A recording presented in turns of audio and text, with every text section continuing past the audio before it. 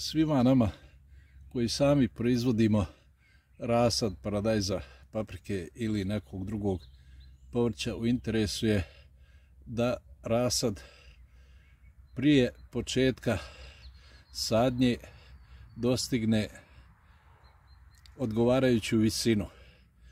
Ja paradajz nikada ne sadim dok ne dostigne visinu od 15 centimetara. Znači ovo je suviše mal rasad za rasađivanje, bez obzira što on već formira 6. stalni list, odnosno sve sadnice imaju 4 stalna lista i već kreće 3. par stalnih listova.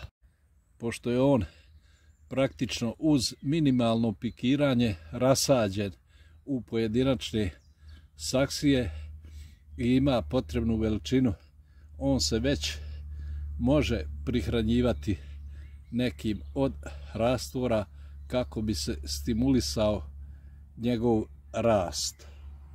Jedan od vrlo djelotvornih rastvora je rastvor za čiju pripremu koristimo mlijeko, kvasac i šećer uz vodu, naravno. Sada ću ovaj moj bokal menzuru nasuti 100 ml mlijeka.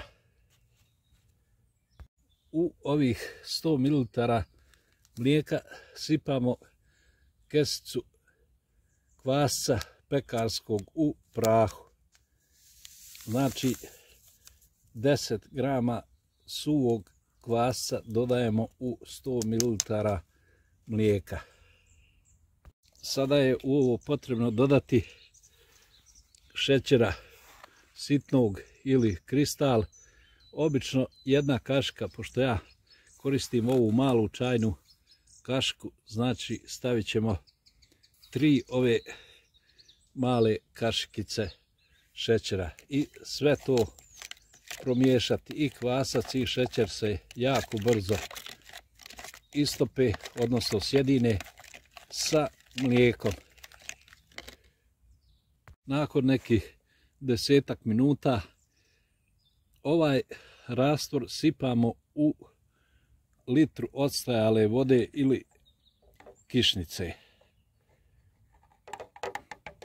Ovo se uglavnom praktikuje raditi sa staklenom teglom, međutim meni je ova kofica najpraktičnija za sve vrste rastvora.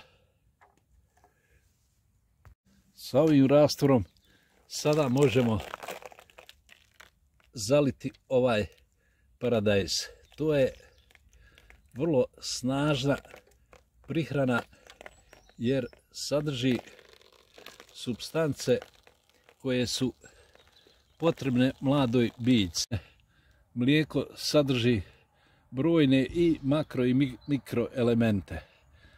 Kvasac pospješuje rast, isto kao što u kuhinji pospješuje rast tijesta, tako pomaže i bržem rastu rasada, jačajući njegov imunitet.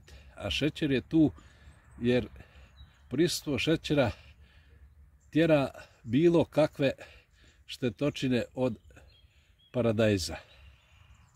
A također šećer pojačava imunitet biljaka. Sa ovim rastvorom prije rasađivanja paradajz se zaliva samo jednom. Nakon rasađivanja, ukoliko ne koristimo neki drugi rastvor, ovaj rastvor se može koristiti jednom u 21 dan, odnosno jednom u 3 sedmice. Za vrlo kratko vrijeme primijetit će se napredak u bržem rastu ovog rasada i poboljšanju boje njegovih listova, bez obzira što je ovaj rasad u potpunosti zdrav.